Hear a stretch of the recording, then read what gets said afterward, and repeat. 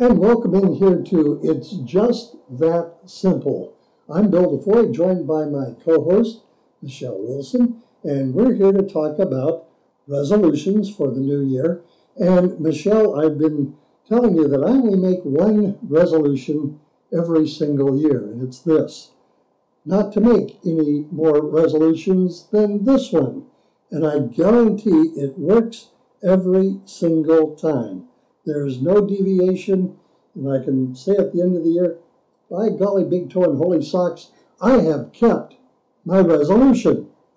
And so we're here today to talk about resolutions and 3 simple ways to maintain those resolutions. Well, I'm really excited to be here today with you and talk about resolutions. It's about 45% of Americans set resolutions every year. However, we found that only 8% are able to attain them. So sometimes, I say, well, resolutions don't really work. But I believe that they do work if you really follow these 3 simple steps that we're going to talk about today. All right, without further ado, step number 1 for the new year 2016. Self-awareness. I believe that self-awareness, knowing where you're at first and then knowing where you want to go, and also just knowing your weaknesses and your strengths, helps you identify, the type of goals that you want to achieve. So I really believe self-awareness. And one way, how do you become more self-aware, is through personal development. I believe in personal development because it helps you to identify your strengths and weaknesses. Now, I have before me a sheet of paper. If I were to sit here and draw a line down the middle, I could put here strengths and weaknesses and list out each of those on both sides of the ledger. The strengths, we can easily identify those. Weaknesses, we're going to have a little tougher time, but it's, really making lemonade out of the lemons and making those weaknesses our strengths. You're absolutely right. I always say that change really starts with you, and change is difficult. And identifying your strengths, even actually if you work on your strengths, can help you with your weaknesses also. But identifying your weaknesses and knowing where your soft spot is, I think is really important to being, really self-aware. And I think working on both your strengths and your weaknesses, you're able to achieve your resolutions or the goals that you want to set for yourself. How difficult is it to identify those weaknesses? It can be very difficult if you've never done it before.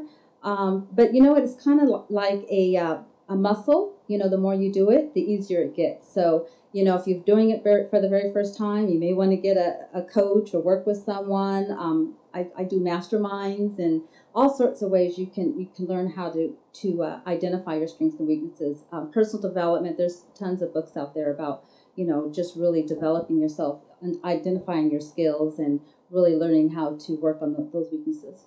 How difficult is it for a person to change?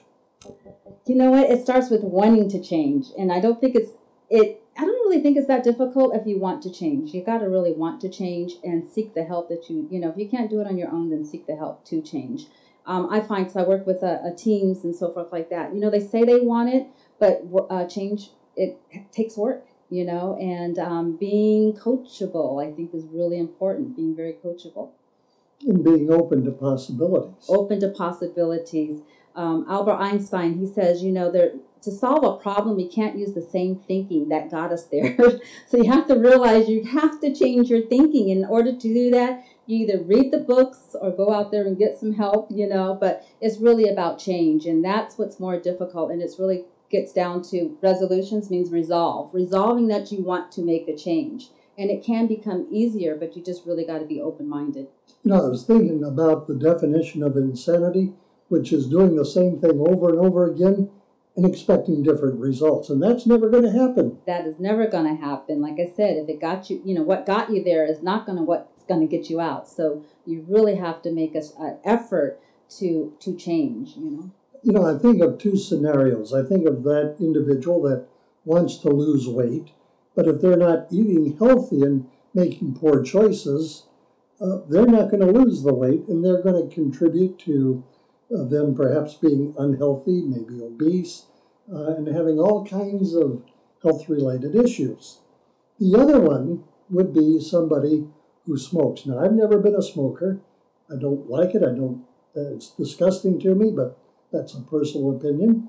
But those that fall into those two categories, if they don't, excuse me, don't want to make the change, they're never going to lay down that cigarette.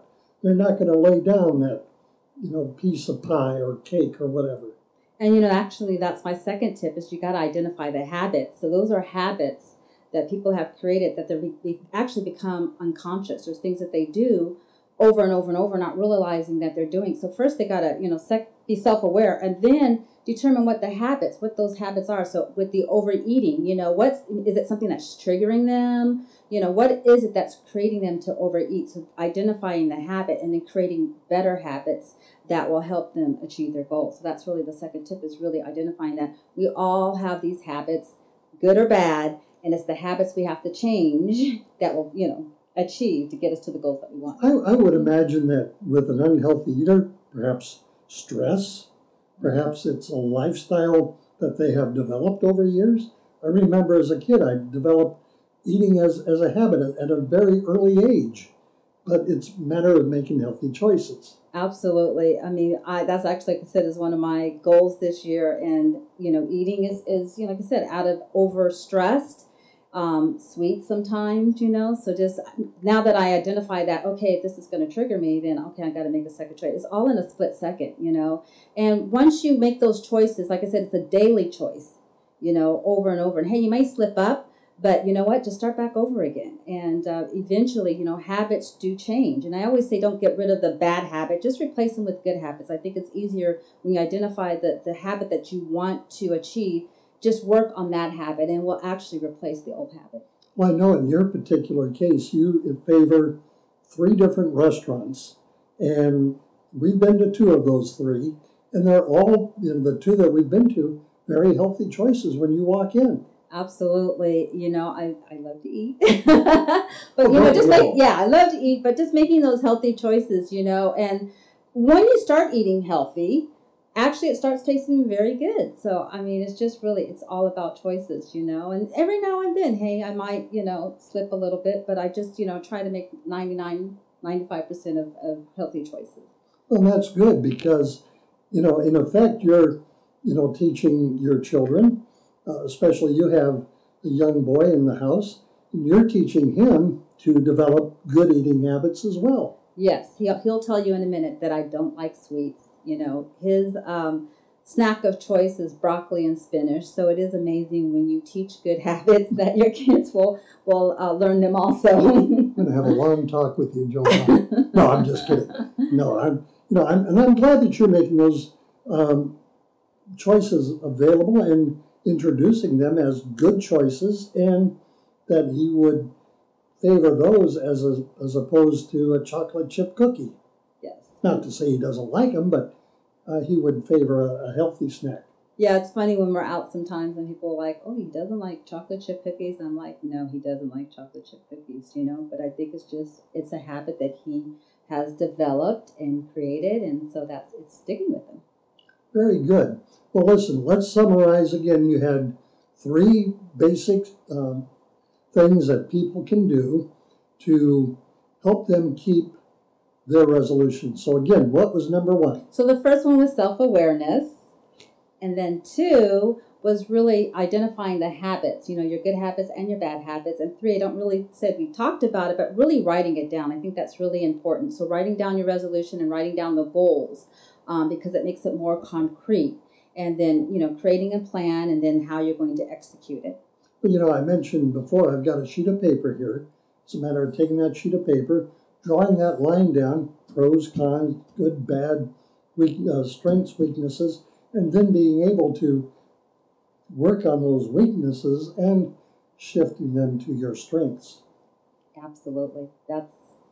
You knocked it right on the button. Knocked it out of the park. Yes, out of the park, yeah. Well, there you go. Well, Michele, I'm thankful that we're off to a good start in 2016. Happy New Year to you. And if people wanted to get a hold of you, how would they go about doing it? Well, you can contact me by phone, which is 805-304-5088.